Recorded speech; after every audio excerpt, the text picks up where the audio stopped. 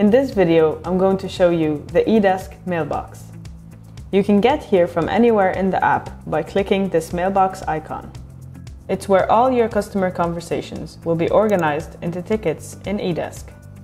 You have multiple different views for your tickets depending on their status or the actions that have been taken on them up to now. My tickets are tickets that are assigned to you. Mentioned are tickets where you were mentioned.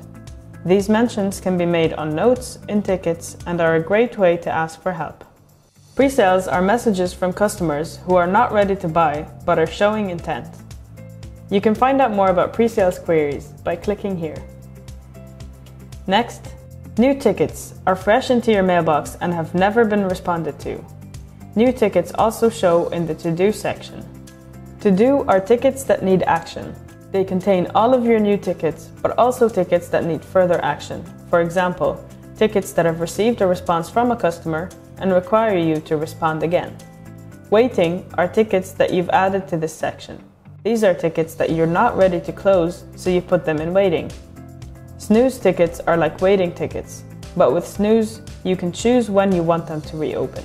When the time you've set comes, these tickets will automatically go to To-Do. Resolved contains all resolved tickets. Recently updated have recently had an update, such as a response, a note, or a change of status. Favorites are tickets you've marked as favorites. Spam is for tickets that have been marked as spam. Pinned filters will show any filters that you've saved. You can filter tickets by clicking the filter button on the top right. Within each view, a list of tickets within it appear on the right. Each ticket preview on the list contains important information on the ticket, such as what type of query it is, who it's from, a preview of the content, and how much time is left to reply. The default time to reply is 24 hours, but you can change it in Mailbox settings. Please note that changing this will not affect the SLA set by the marketplace you sell on.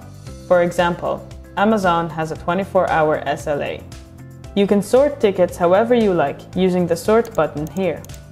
You can also customize what information you see by using the Customize Ticket Layout option here.